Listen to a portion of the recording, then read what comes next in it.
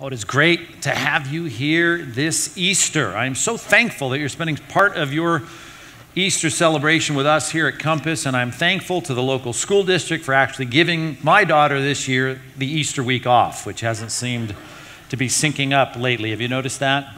You know, weeks before Easter, weeks after Easter. But here it was this year. She got the week off, which was great for me and my wife to be able to spend some time with my fantastic daughter this week. And on my day off early in the week, we shared a good laugh together as we drove up the freeway.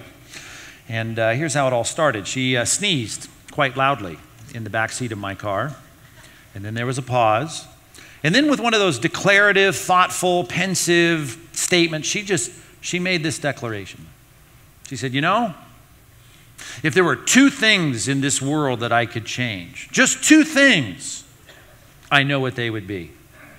Well, that got Mom and Dad's attention. At that point, my wife turns around, looks at me out of the corner of her eye. I kind of leaned up, adjusted my rearview mirror to look in her eye. What would that be?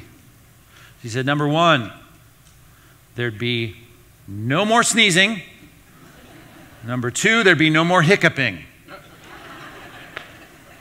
And once again, I had to say to my daughter, baby, you have to aim higher. Aim higher. You get two wishes. Don't blow it on that.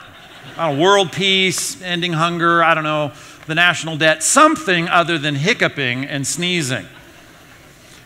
And we had a good laugh. And even my daughter, Stephanie, she started laughing out loud. We realized how easy it is for us to get focused on the small problems and lose sight of the big problems. And that's certainly what we had done in that moment. And it's something that I find we all do, isn't it? Easy for us to get focused on all the small irritations and frustrations of life. And that is our focus. And then Easter comes around. And I hope if you go to a church on Easter where there's some serious discussion about what the meaning of this holiday is all about, you have a preacher come up and I hope he says to you, you got to aim higher.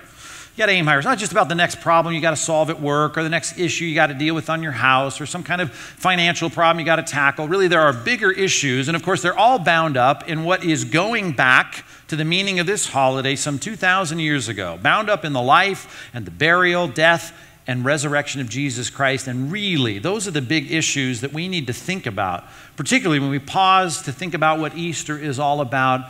And that's what I'm excited to open up the Word and talk about this morning. Important for us to see that Jesus came not only to solve our ultimate problem of mortality in a great demonstration of His love, but He also in kindness, as we'll see in a passage I'd like to look at this morning, provided for us something very practical, not just with eternal ramifications, but something for daily implications as it relates to the leadership that He came to provide. So turn with me, if you would, in your Bibles. Grab a Bible, call it up on your phone, your iPad, whatever you've got. If you want to go the old-fashioned way, there's a Bible in the seat, underneath the seat in front of you. Grab that. Turn to the New Testament book of John. If you want to follow along on the worksheet in the worship packet, it's always printed there, the text that we'll be looking at. We're going to look at John chapter 10 at something I hope will take you from whatever it is you're concerned about, thinking about, deciding, tackling in your life, to get back to the big issues that really matter, two of them that would be smart for us to think about as it relates to Jesus talking about His own death and resurrection and doing it in the context of an analogy that reminds us that in His kindness, He's providing for something for us that we all desperately need, namely His leadership. His daily leadership in our life. And look at how he puts it, beginning in verse number 14. This is John chapter 10, verse 14. Follow along as I read through verse 21 from the English Standard Version. Jesus says, I am the good shepherd. I know my own, and my own know me. Just as the Father knows me, and I know the Father. And I lay down my life for the sheep. And I have other sheep that are not of this fold. I must bring them also, and they will listen to my voice, and there will be one flock and one shepherd. For this reason, verse 17 says, the Father loves me because I lay down my life that I may take it up again. No one takes it from me, but I lay it down of my own accord. I have authority to lay it down, and I have authority to take it up again. This charge I've received from my Father. Verse 19. There was again a division among the Jews because of these words. Many of them said, he has a demon and is insane. Why listen to him? Others said, these are not the words of one who is oppressed by a demon. Can a demon open the eyes of the blind, which Jesus had just done? causing a little controversy here, primarily because he's talking about laying his life down, which is not all that unique, but raising it up again. Although within the context in verses 14 through 16 of being a shepherd. And by implication, making us sheep, having us see our lives in need of leadership. I'd like to talk to you just honestly from my heart to yours based on this text about the value of following Jesus Christ as we think about the analogy of Jesus Christ coming, living among us, providing a template of humanity, leaving us with an example and a set of principles and teachings that if we follow those, we become a follower of Jesus Christ. And he says in verse 14, I'm the good shepherd. If you're taking notes, and I wish that you would, we have that worksheet there. It's always downloadable on our website, a PDF document with some typable fields there you can utilize to take some notes to remember the sermon. Here's the first thing I'd like you to write down this morning. Just based on those first 3 verses, we need to start with this. We need to see the value of following Christ. Nothing better for you this morning than to do on Easter morning to sit back and to understand that there's a great value in seeing Jesus Christ as your shepherd, your leader. And I just want to start with that first phrase there in verse number 14 that he says, I'm the good shepherd. And that's not a statement about his virtue, his resume, his attributes. All that's true. He's good in that regard. But this is an analogy that if you were to follow me, that would be a good thing because I'm a good leader. I'm a good shepherd. And I'm good for you because you, if you're part of my own, I would know you and you would know me. This knowing, this connection, this knowledge, this description of good, that's a good place for us to start thinking about the reality of a shepherd who knows us, and he's a good shepherd, therefore he knows what's good for us. If you're taking some sub-notes, just 3 of them here under the first segment, you might want to put down this. When it comes to the value of knowing Christ, here's the first value. He knows what's good for us. The things that he taught us, the things that he directed us to do, the principles that he laid down for us, those are good and they're good for us. And it's good for us to stop and to recognize that in a world full of changing mores, where the ethics of our day are all determined by people's popular opinion in the polls and whatever people think, whatever's cool, whatever's in, whatever's right, whatever's judicial, whatever's smart. I mean, those are the things that people say, well, this is the right thing. They're ever changing, but here Christ lays down a pattern and a template in his life along with a whole set of principles in his teaching, and he says, these are good things. You need this leadership in your life. Just like our children need leadership, do they not? And sometimes when we see them going with the flow and eventually they do something that is completely something you know they shouldn't do, and you say to them, you shouldn't do that, and they say, but Mom, everyone's doing it. And then we don't have to go to school to know exactly what we're supposed to say at that point. If everyone were going to jump off a cliff, would you, jump off a cliff? Right, that's the standard response to that. It's not a bad one. And you tell them that because you know as a kid they need your leadership. Kids need leadership. God provides parents to give them that leadership. And one of the things we do is say, whatever's convenient, whatever everyone else is doing, you don't need to do that. What you need is direction. You need leadership. And so parents provide that. And here's a passage that basically takes that analogy and gives it to us as adults and says, all of you adults out there, here's a bunch of Jewish guys standing around with beards, wrinkles on their faces. You're sheep. I'm a shepherd. Follow me. You need my leadership. And it's good leadership. And that analogy of sheep is very telling because there's one thing about sheep that we may not know living here in modernized Western 21st century America, is that those sheep are pretty prone to just following whoever's in front of them. And wherever the person in front of them, the lamb in front of them goes, well, they'll go. The reality of this came to very sharp focus in my mind when I read an article about this flock. There's plenty of them around the world. We don't see them here, but you can find shepherds and Bedouins and people that have these big flocks of sheep. And there was one in eastern Turkey that made the papers. He had a flock of 1,500 sheep, and for some reason he fell asleep on the job or he was absent, he wasn't there, and one of the lambs wandered away on the craggy hillside where there was a big cliff, and that lamb walked right off the edge of that cliff, and so did the lamb after him, and so did the lamb after him, and so did the lamb after him, and there was 1,500 sheep all grazing, went right over the cliff because one lamb decided to plunge over the cliff. Now, you can imagine this, right? This is a terrible tragedy, but after a while, with a lot of those big fluffy sheep, not all of them are going to be in trouble, right? Matter of fact, as the paper reported, they made a big billowy white pile. That's fine as long as you're like, the 1,300th lamb to go over. It wasn't good for the first 450. The paper reported that 450 lambs died in that billowy white pile.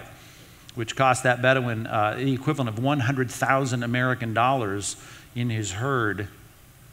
And they died simply because they didn't follow the shepherd. In that case, unlike our case, the shepherd was unavailable. It wasn't there. It wasn't providing leadership. Of course, Jesus says, I am the good shepherd. I don't let bad things happen to the flock. If it happens to the flock, it's because you've wandered away purposefully and willfully. I am here providing leadership. Follow me.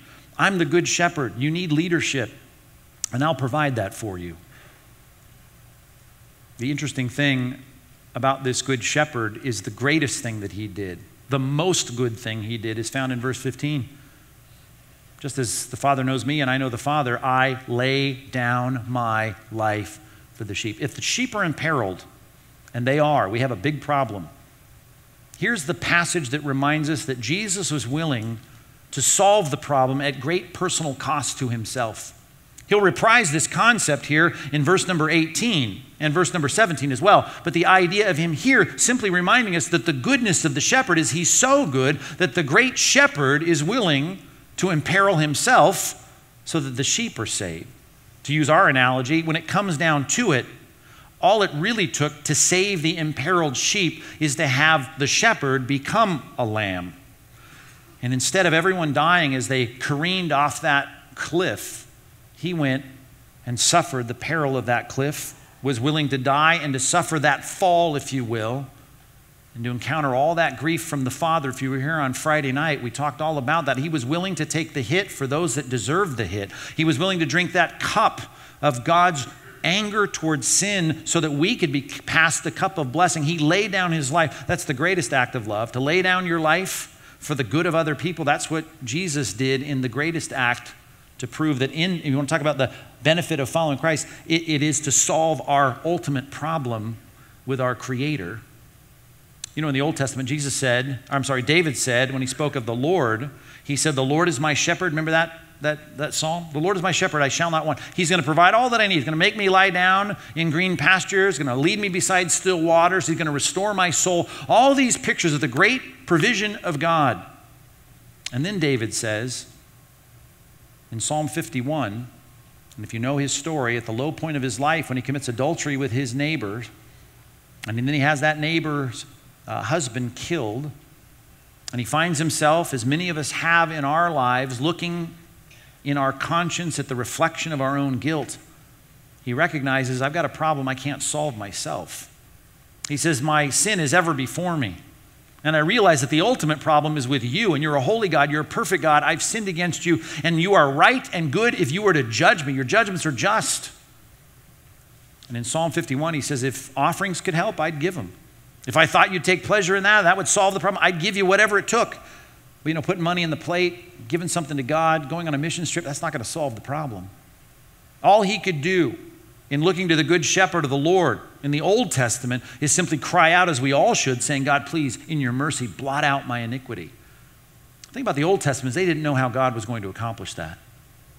In the New Testament, they came into crisp, sharp focus when John the Baptist saw Jesus coming, who was the good shepherd. He is the good shepherd. And as he approached, John the Baptist said, look, there's the Lamb of God that takes away the sin of the world. Here's someone, the shepherd, who becomes like us in fallen form as sinners, as people that are in peril of the justice of God. And he says, I'll take on that form in the appearance of sinful man, and I'm willing to take the penalty that you guys deserve. Now, there's nothing you can do to solve your problem, but I'll come and solve your problem for you. I'll lay down my life for the sheep. Now, that's just a simple sentence, but that's a mouthful theologically in the New Testament, that you and I really should have the recompense, the response, the retribution from God for the things that we've done wrong. But Jesus says, I'll suffer all of that in your place. You want to talk about the advantage of following Christ? Well, sure, he lays down a great example for us. He teaches us what's right. He has our good in mind. He knows us. He knows what we should and shouldn't do. But ultimately, when we've done what we shouldn't do, he comes and solves our problem by taking the penalty for us. Verse 16, look at the next verse. Here's another added benefit, as long as we're just looking at the menu of things that we have when we become followers of Christ, as we start to see this from a lateral perspective. I have other sheep that are not of this fold. I must bring them also. They will listen to my voice. So there will be one flock and one shepherd. This concept of a fold or a flock. Whenever you become a follower of Jesus Christ, Contrary to what our popular, independent, autonomous 21st century American culture likes to think, we're supposed to join in community with one another, following Christ together. I know we like to talk about our personal relationship with God, but when it comes down to it, we are to have a personal relationship with God that is lived out in a community environment. And I'll tell you what, in our day, that should become more and more attractive as I speak to a bunch of people in the 21st century, because we're not good at it. In the last 70 years, we've become increasingly independent and isolated. Today, more than ever, in our culture, we have people that say, sadly, no one really knows me. And when it comes to my friends, I'm not sure I really know them. They live in isolation to one another. And when it comes down to it, the Bible says, if you join my flock, if you become a part of my fold, you now have a connection to one another. And then Jesus constantly says, man, you need to pull together. You need to see the advantage that you should have. If I lay down my life for you, you ought to be laying down your lives for one another. Not in the way that Jesus did, because there's no way for me to pay for someone else's penalty before a holy God. But when it comes to whatever trial you're going through, whatever problem you might have, I'm supposed to bear your burden. And when I have one, you ought to bear my burden. And I'm telling you, don't you see that your coworkers, your neighbors, people that have no relationship to the Good Shepherd, have that gaping absence of that community experience? We're made for friendship, and most people in our culture don't really have very many. And some have none at all. One of the great advantages of being a part of this thing called the fold of the flock of Christ is I not only have him directing me in a path of righteousness for his name's sake, as it was put in Psalm 23, not only providing the answer to my ultimate problem of sin, but now he joins me together with other people. I have in this room as a pastor of this church, and I wouldn't have to be the pastor. You can say anybody who's committed to this local body, I've got people that I know at any time I could pick up the phone and call them and they would be there. You know, the non-Christian counterparts in this world just don't have that. I recognize there are plenty of people that could call me at any time, day or night. We would drop what we were doing to go and assist them. There's a kind of commitment and loyalty to one another because we're loyal and committed to following the Good Shepherd. That's something I got to tell you. If you're not a follower of Jesus Christ, man, you don't know what you're missing when it comes to that. I don't know how non-Christians work through the things they have to work through without the team support, the family connections, the community bonding that we have as followers of Christ. Imperfect, I understand that. That's great. And everybody likes to put a magnifying glass on our imperfections. I understand that. We're imperfect, just like everyone else in the world. But I'll tell you what, as we follow Christ, we become more and more like Christ, and our community becomes better, it becomes sweeter, it becomes more fulfilling. Our relationships become more and more what they should be. And I'm telling you, you can't find that in the Rotary Club. You're not going to get that in your work relationships. And frankly, in a lot of biological families, you don't have all that God designed us to experience. But God says, join this flock, and I'll make you one flock, one shepherd. It's a great value in following Christ. I know we could talk all throughout the New Testament, but in 3 verses, let me just give you those 3 things. He knows what's good for us. He solves our ultimate problem, makes peace with God, and he provides us with a family, with connection. As was put in Psalm 133, it is so good and pleasant for the brothers to dwell together in unity. And he was not talking about siblings biologically. He's talking about people that share that commitment that David had to make the Lord his shepherd. And for us more specifically, the incarnate Christ, our good shepherd, and to say it's so good, those connections. Matter of fact, I should say there were 2 things he compared it to. He said it's like oil coming down on the head and the beard of Aaron, which if you don't know your Bible, you think, oh, what's that? Who's Aaron? Why are they pouring stuff on his head? It's the oil that's specifically given in the book of Leviticus to be done with a compound of some very fragrant spices. Basically, it's perfume. Aaron was to be a priest and be set apart for his job. He was to have this perfume in the form, in the transportation of the oil to be poured on his head. Now, I don't know, this may reveal too much about me, but when I see some of these Old Testament depictions and watch the 10 Commandments or whatever, I sometimes wonder what those people must have smelt like. Do you ever think that? They look like they smell really bad. Well, I know this. I know that's terrible that I said that, but you've thought that, so. I'll tell you what. I know this about what the Bible says. No one else was ever authorized to make the kind of fragrant perfume in the way that it was made, and God directed it in the Old Testament to be made in a certain way that it was the most fragrant and beautiful smelling thing that could be. Then when that man, who may have been in a great need of a bath, was poured that oil on his head, and he said how good it is. I mean, talk about a stinky life versus a fragrant life. The difference here, according to Psalm 133, is how good it is to have those relationships. Unity, connection, harmony. Let me just give you one more. That passage is full of good ones, but here's the next one. Oh, it's like dew on Mount Hermon. Mount Hermon is one of those places in a very arid place, a lot of desert in Israel. But if you go up in the higher elevations, particularly to Mount Hermon, it's beautiful. It's like a forest. And he says, like the dew on the leaves of the trees. And I know a lot of people in this room probably that aren't followers of the Good Shepherd. They are living pretty much in a relational, arid wasteland, a desert. The difference between being a follower of Christ, even though we're imperfect people, and being one who's trying to do life on your own, just connect with your coworkers and connect with your family. There's something much deeper God has for you to experience in your life by having that great, lush forest experience as opposed to not having it. And I'm telling you, I have to focus on that a little bit this morning because I think we are more hungry for that in our age than our grandparents or great-grandparents were. See the value of following Christ, and that just touches on it. Guidance, forgiveness, family, these things are important. But the reason we should seek this is not just for those benefits, although those are great benefits to go after. But I do it because of verses 17 and 18. Take a look at this passage printed there for you on your worksheet. Jesus says, "For this reason the Father loves me, because I lay down my life that I may take it up again." That sets this statement up now, verse 18. "No one takes it from me. I lay it down on my own accord."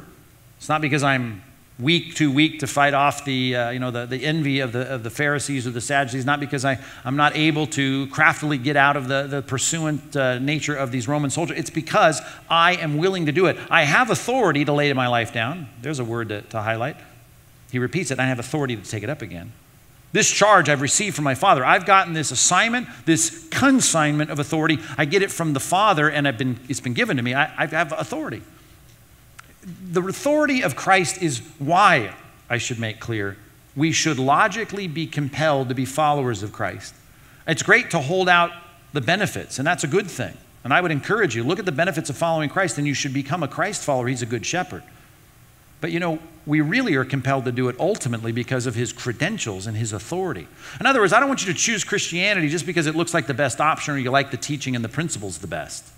It's really because you've got someone here who's presenting himself with the very act that we're celebrating today, the act of the resurrection of Jesus Christ, because he's showing his ultimate credentials. Number 2 on your outline, if you're taking notes, I'd put it this way: put your trust in his authority. Not just in the hope that I hope this will be a better life if I follow Christ. Realize he's proven his credentials and his authority by coming, laying down his life, and taking it back up again. It's one thing to lay down your life. I suppose you could say anybody who commits suicide, they're kind of exercising autonomous control to lay down their life, but I'm telling you, no one has authority to take it up again. He's proving something very unique about who he is. And I'm just saying this, before you submit your life to follow Jesus Christ, you ought to know what his credentials are, and you ought to be compelled by those credentials. And I wouldn't want you to submit your life to any organization or any leader or any religious figure or guru just because you like what they say. You ought to devote your life to a leader because you understand the credentials are impeccable. They're unrivaled. They're unmatched. And when it comes to Christ, that's why I'm a follower of Christ. I'm a follower of Christ because he's proven himself to be the Lord, the leader, the king, the boss. At an article that I read in the paper that made me think of that movie I watched a long time ago. Perhaps you've seen it, Catch Me If You Can, with DiCaprio and Tom Hanks. Remember that movie? And it was based on a true story of Frank Abagnale, who was this ultimate con man. Do you remember this movie? Remember the story? You can look him up on our free Wi-Fi here on Wikipedia if you want to.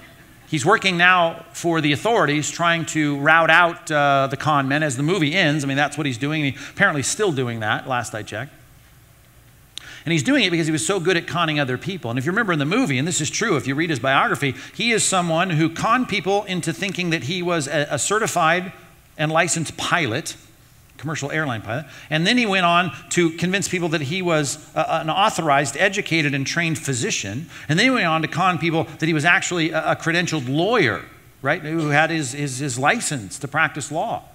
Now, I tell you, before I get on a plane, I like to think that the pilot knows what he's doing in the cockpit.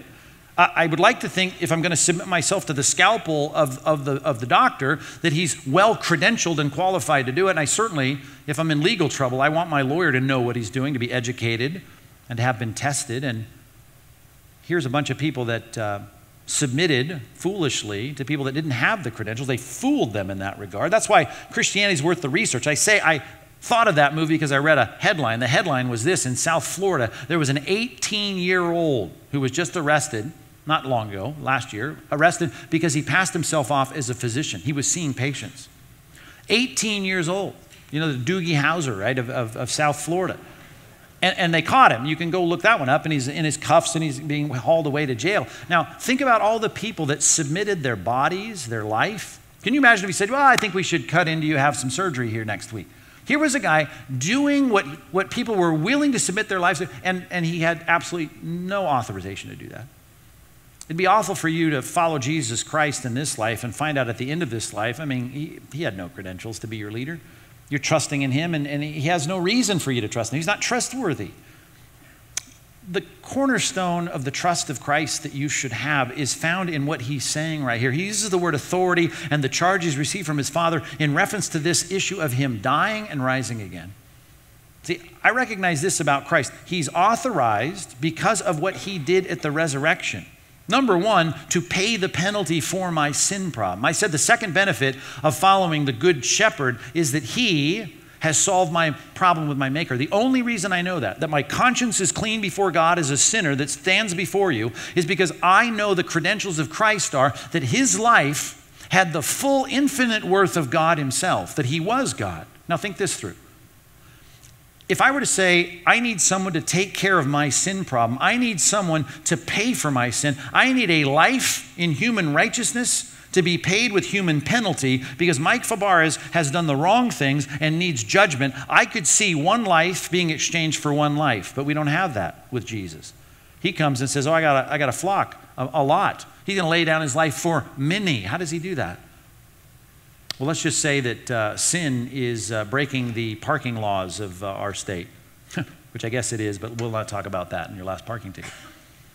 But let's say your life and my life have racked up so many sins that we are to be impounded to the eternal impound lot, and we're going to lose our freedom and be sequestered to some outer limits, and we lost our freedom and we're going to be impounded. The tow truck hasn't showed up yet, but you're going to be behind all that barbed wire. And so your impounded car and my impounded car, our lives, you're a Kia, I'm a Hyundai, I don't know, you're a Chevy Volt, I don't know, you're whatever. I'm sorry to insult you. What do you want to be, Corolla? Accord? Okay. Pick your favorite car. To get our cars out of that impound lot, we need some kind of exchange. Now, if you rolled in a Kia for a Kia, that would make perfect sense. If you rolled out an Accord to take the place of an Accord, that would make perfect sense. The credentials of Christ to have a charge from the Father that proves something about his ability to even be Lord over life itself, as he says elsewhere, and even in this passage, that he is God incarnate, gives us a sense that he's rolling in as some vehicle of ultimate worth. Think about this. I mean, I looked up just to look it up. What are the most expensive cars available today? That was a really depressing research assignment. Inflamed a lot of desires for vehicles that I can't afford. And I thought I'd find some, $100, $200, $300, $400, $500,000. I found several cars over $1 million. Ferraris, Aston Martins, cars I couldn't pronounce and had never heard of before. I found a car for $4.6 million for sale, a brand new car. And it wasn't encrusted with diamonds. It had like rubber tires and everything, and $4 million. I found one that had sold a few years back, it's not in production anymore, for sale for $10 million. Now, it was a fancy looking car. But I'm saying if your Toyota Corolla life and my Sonata life or whatever, if we're all impounded and in rolls this $10 million vehicle to say, I'm going to exchange this life for those lives, now that starts to work, right?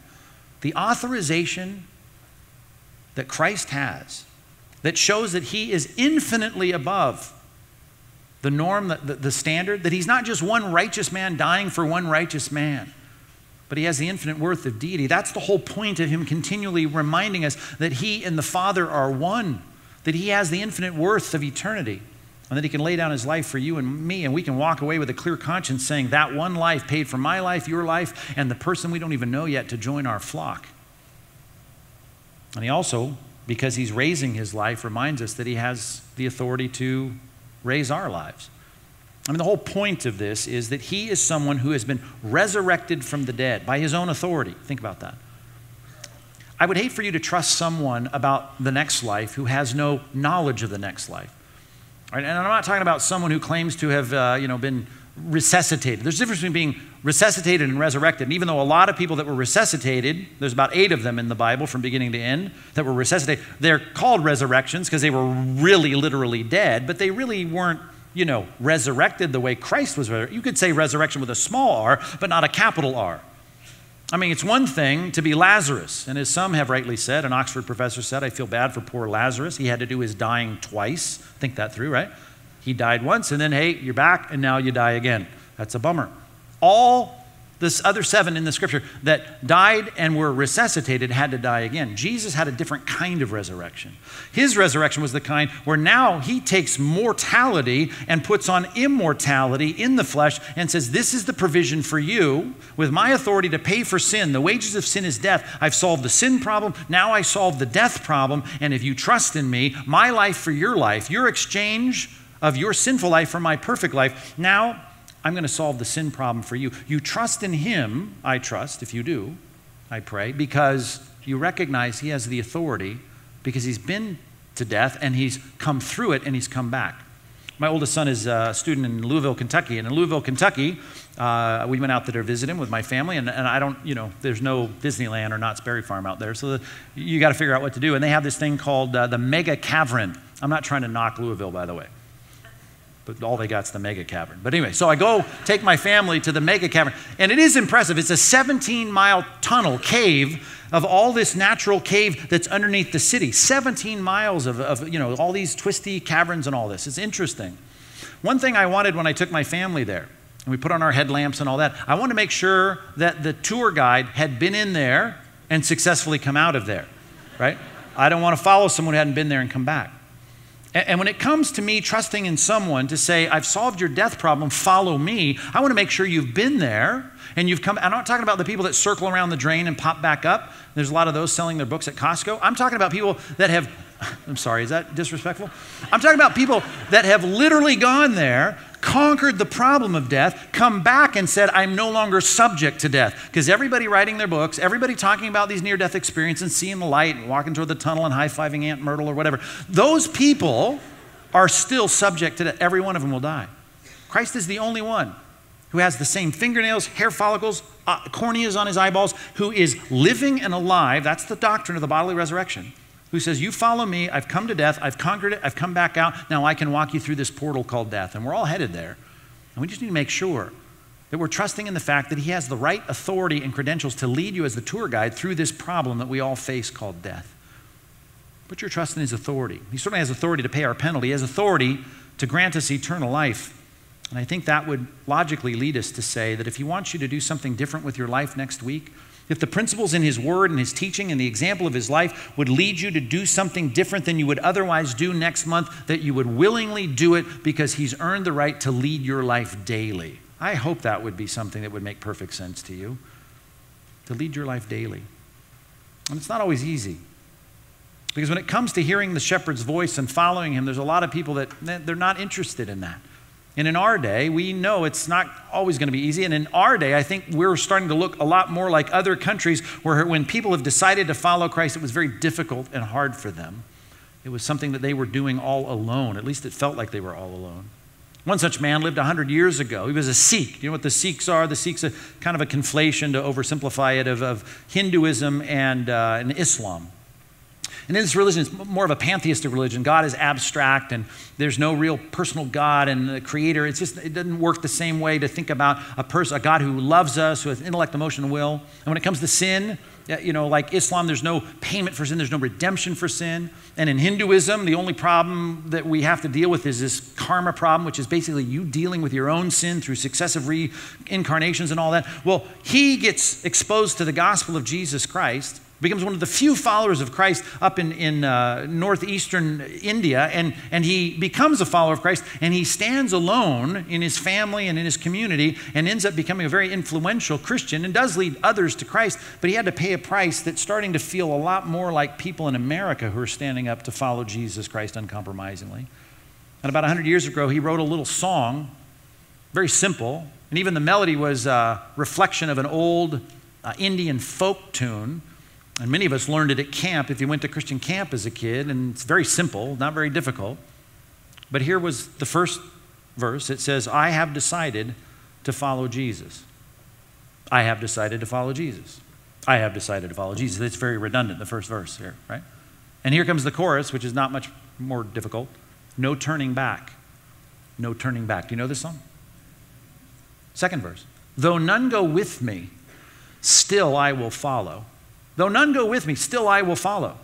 Why? Because he knows the credentials of Christ. He earns my followership. He has the credentials. No turning back. No turning back. The last verse. The world behind me, if no one else is going to follow, I'm going to go. The cross before me. The world behind me. The cross before me. The world behind me. The cross before me. No turning back.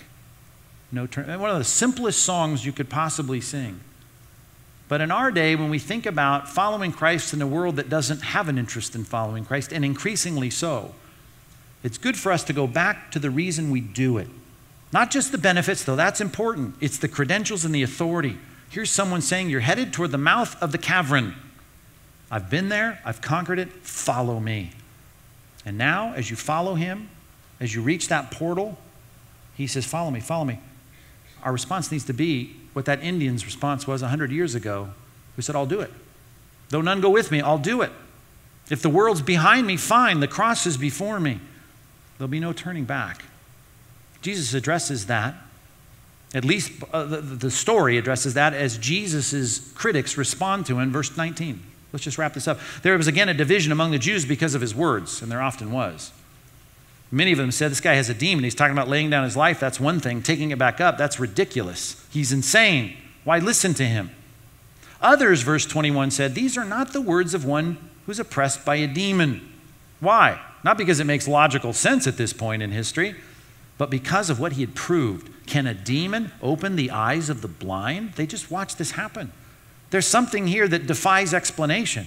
He must be authorized to do something beyond the natural, and he's claiming he's going to rise from the dead. Maybe there's some truth in this.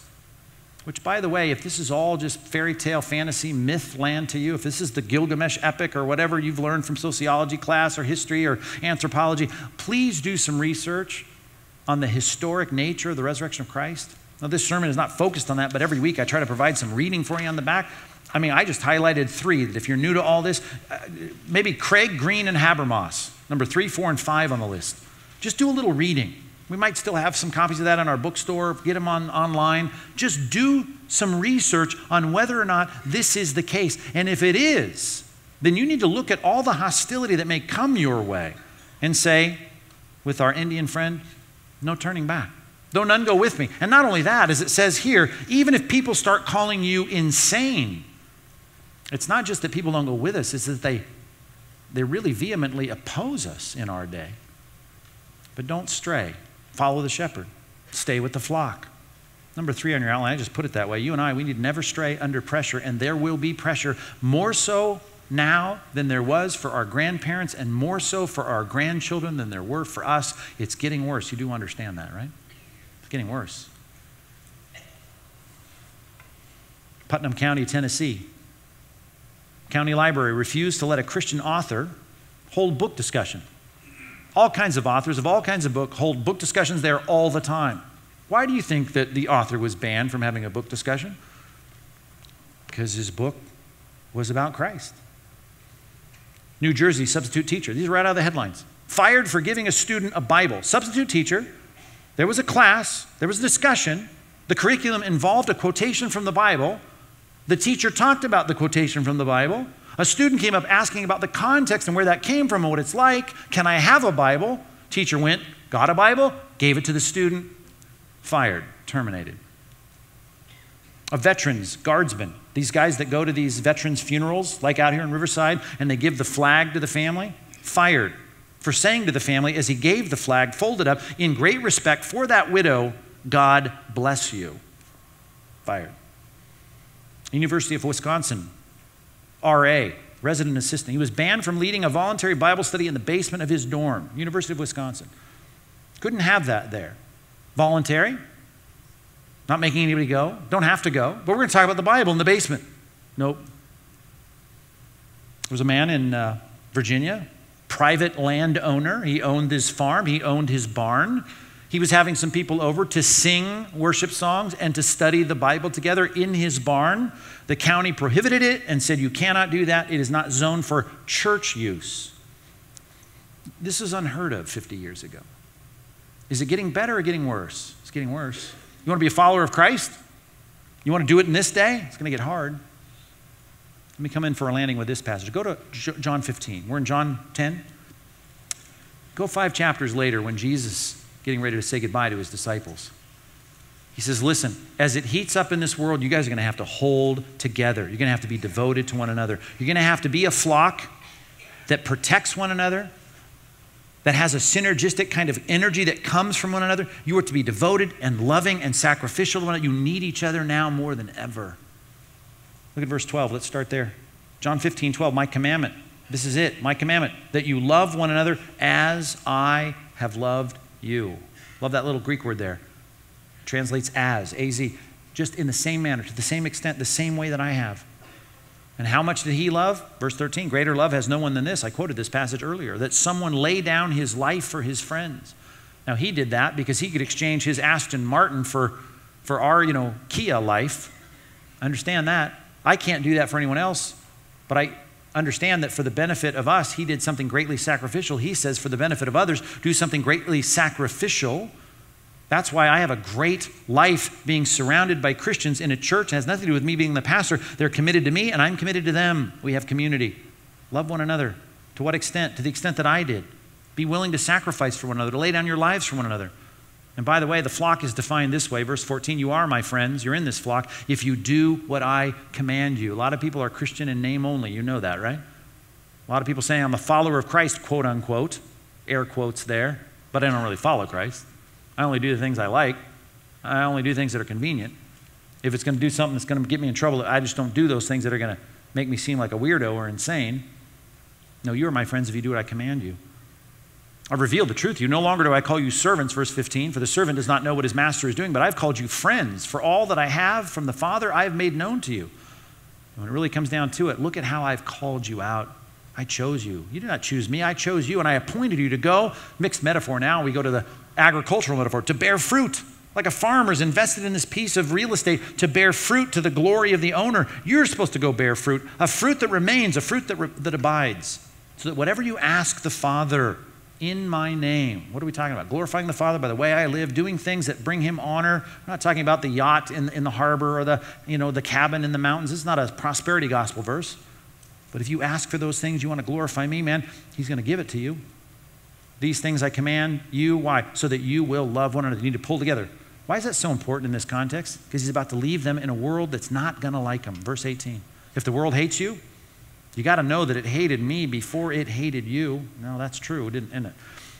If you were of the world, you want to live like everybody else. You want to do whatever's cool, whatever's hip, whatever's acceptable, whatever is, polling well in society, the ethos of the day. Well, great. The world would love you as its own. But because you're not of the world, but I chose you out of the world, that's a flock. It's different. It's going in a different direction. Therefore, the world hates you. Remember the word that I said to you, a servant is not greater than his master. If they persecuted me, they will persecute you. And I'll tell you, we kind of got lulled into a little bit of a fantasy world in the past few generations here in America. We're getting back to what normal Christianity has been in the Roman Empire, what it's been in most of Western civilization, until now we've seen it reversing. We've had a nice, comfortable experience. If they've kept my word, then they'll keep yours, and some will. That's good. All these things they will do to you on account of my name, because they do not know him who sent me. They're not in my flock. The pressure is going to be on, and I just encourage you that you need to put your trust in an authorized Savior who's come to say, I want to solve your ultimate problem. I love you that much, and I'm kind enough and care enough about you to lead you. Study my life, study my teaching, study my principles, live according to what I've laid down for you. And if you do, there's going to be a lot of pressure for you to stray. Don't. You need one another. Like Hebrews chapter 10 says, we need it all the more as we see the day approaching. And how do we know the day is approaching? Because the forecast is this: it's going to get real dark before Christ comes back. It's going to get harder and harder to be a Christian until Christ comes back. Well, the forecast is right on schedule. And it's time for us to need one another more and more and more. I know this is all about shepherds and sheep, and in our day we don't know a lot about that because we don't live in that culture. But when it speaks of knowing the voice of the shepherd and following him, it says that in verse 16, and later in chapter 10 and verse 27, hearing his voice and following him. That's something that all of those people in that agrarian first century society would know exactly what he's talking about. Matter of fact, today you can go and research some of these habits of these sheep. They're pretty dumb animals, that's true, but they sure have an intuitive sense of who their shepherd is. Because out there in the fields, in the pastures, at the watering holes, you'll often have several of these flocks come together. They'll have 4, 5, 6, 7 different shepherds that'll convene on a watering hole, for instance. And you'll have 6, 7 flocks there that'll all intersperse, intermingle. They'll all be all mixed up.